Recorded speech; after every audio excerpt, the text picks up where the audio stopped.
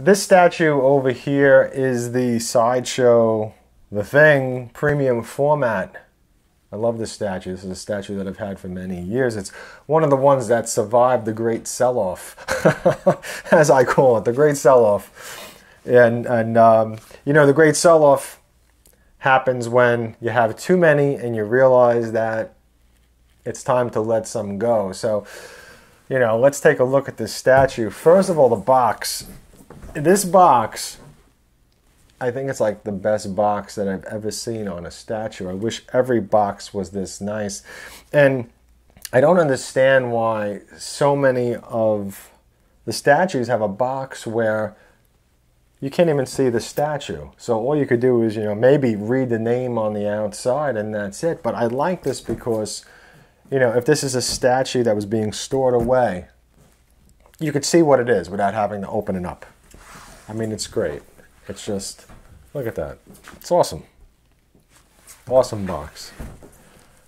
It's clobberin time, it says back here. It has a story back here, and you could see the Thing statue from all sides. So, I mean, I think it's just great. Fantastic. Perfect box. And let's see. Yeah, and then you got this on top. Premium format figure, the Thing. I think I'm going to have to move this box so I can reach the statue and spin it better. But I do want to just point this out. I like this little drawing over here, you know, the artwork. I think that's nice. And it's got the Fantastic Four, or part of it. It's like right here, it looks like. Now this is the statue that does not have the swappable head. It did come with a swappable head version, but this isn't it. And I actually, at the time, I picked this one up because it didn't have the swappable head, and I just, you know, this was my choice of head anyway. I knew that, like, this one was, you know, this head was going to be attached, and I didn't want any seam, and this has no seam, and I love it. I think it's, you know, I think it's fantastic. I like that face with that type of lip, you know. I like the eyebrows. I like how it's, well, it's kind of like one big eyebrow. And I like his eyes, that they're blue, you know, which of course his eyes are blue. And, you know, but like how the eyes look, which might be a little hard to see. There's a good close-up of the face. You can see the eyes. Great looking statue. So yeah, so I like the head. I like how it looks. It looks great from so many angles. This statue, I don't really think has a height location, so to speak, that really would be best, because I like how it looks when I'm standing up, but then I like how it looks when I'm, say, you know, down here looking kind of upward.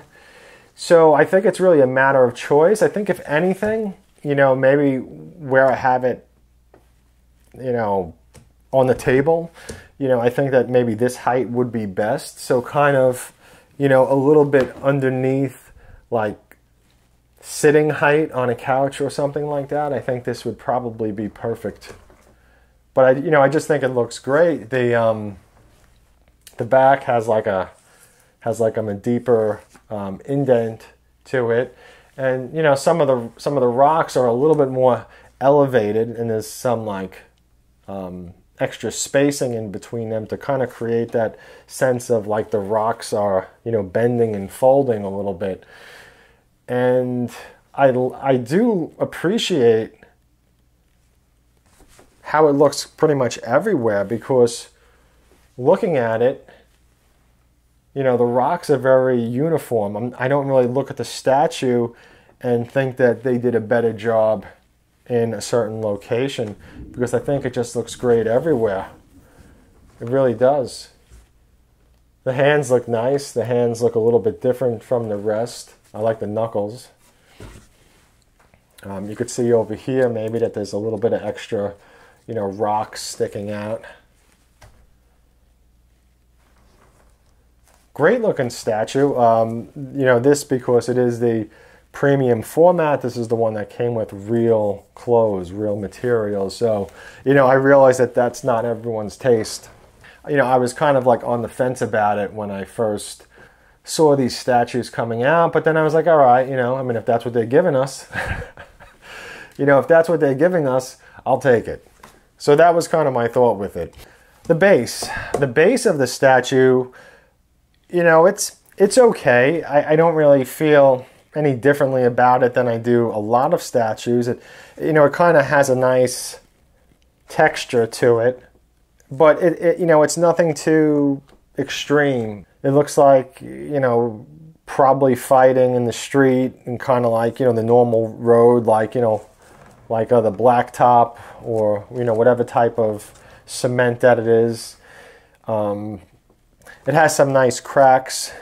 Pretty much everything, you know, with this statue is up here. And I actually should point out that this statue is very heavy, really heavy, and so is the base. It's amazing because it's so much heavier. I mean, it's not as big or as thick looking as the statue that I have of the rhino, but it's so much heavier.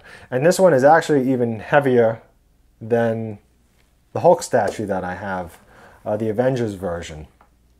The Avengers Assemble version, should I say. I think probably the last thing to point out would be the feet. You know, this I like. I like how the bottom of the foot looks. I like kind of like how they put a seam around it to kind of separate, you know, the bottoms of the feet from the sides. The toes are nice looking, the way the rocks have the lines and the dents in them. I mean, overall, I really appreciate this statue. I like it. I think that it looks great.